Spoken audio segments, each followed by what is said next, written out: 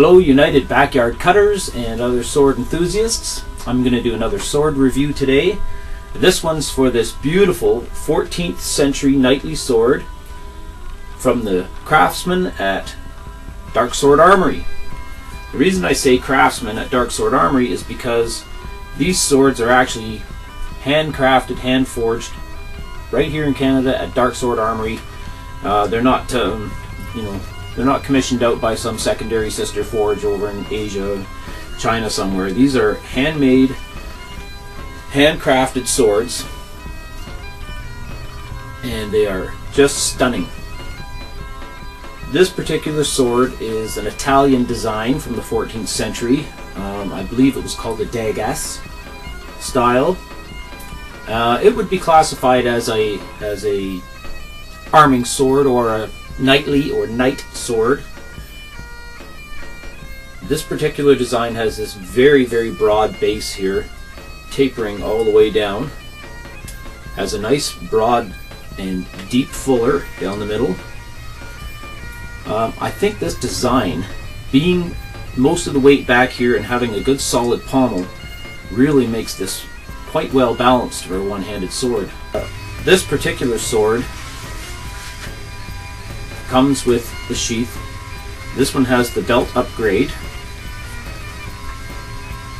and they even send you a card that describes how they hand forge their swords in much the same way as was done in medieval times, and it also gives you a description of how to tie this particular style of belt.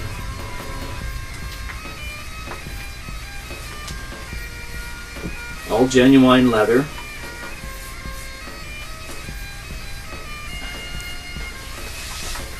This would go around you and fasten up. I'll show you later, but anyway, I really like the craftsmanship of the design of the belt and the sheath and the way it's incorporated in.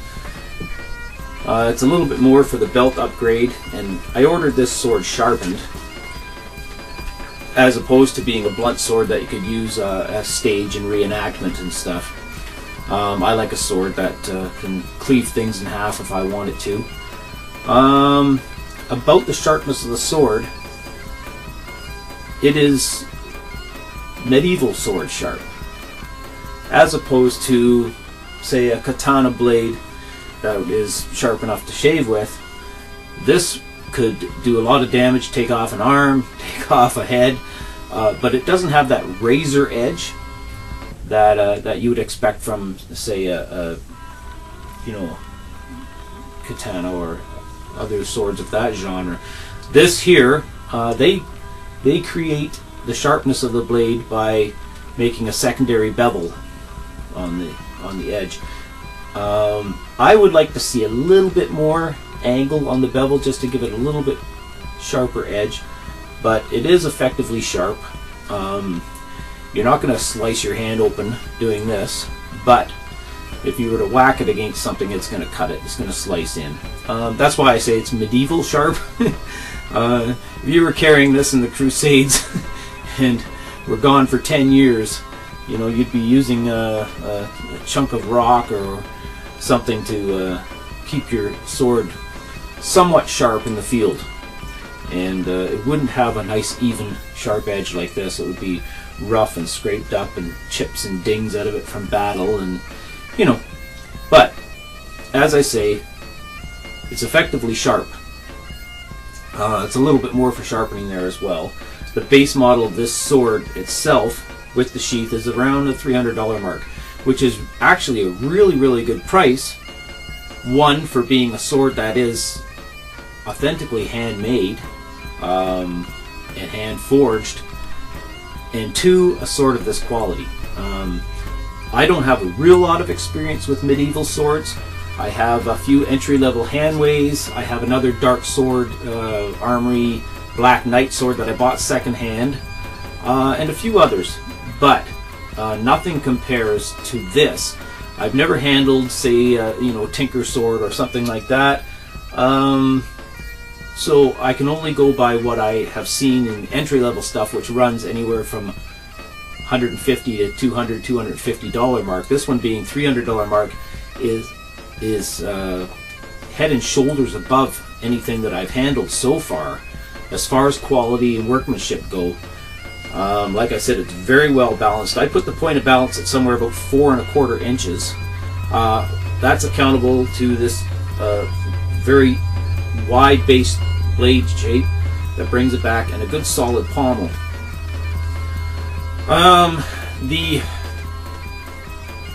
pommel is peened on, so you're not going to be able to disassemble this sword. It has a great leather grip, wrap over cord, and stitched. And I'll show you some close-up pictures of that.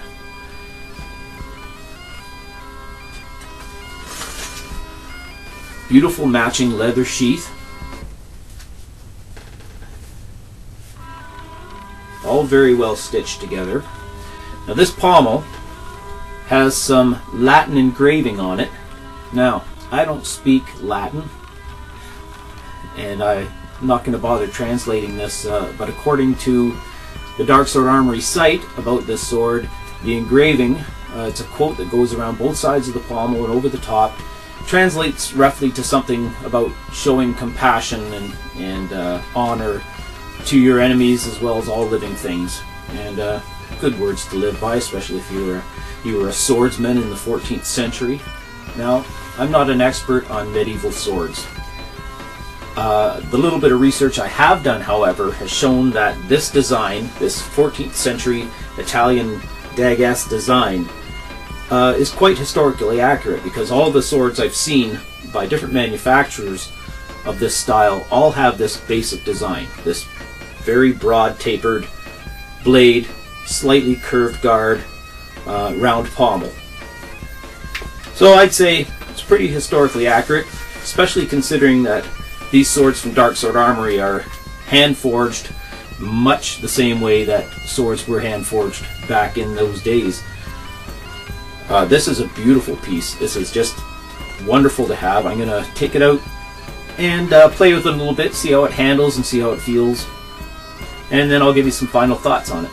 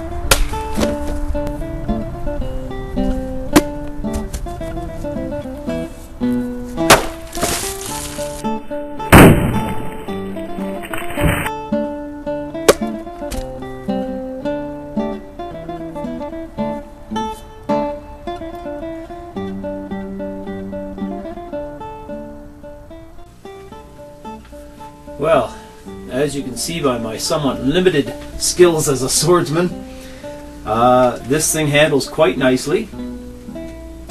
Has no problem at all against the dreaded pumpkin, even a half-frozen pumpkin. If you go over to the Darksword Armory website, here's the thing here. If you go over to the Darksword Armory website and check it out, they've just revamped it and fixed it up. It looks really nice. And they added a new feature, which is you can sign up for their monthly newsletter you get via email. And apparently, I guess they'll have, you know, typical stuff of the newsletter, news about the company, news about new designs, new swords perhaps, and new items they have for sale, maybe new site features. But they say they'll also be occasionally perhaps doing some draws or giveaways via the newsletter. So it might be worth your while to head over to Darksword Armory site there and sign up for that newsletter. I did right away.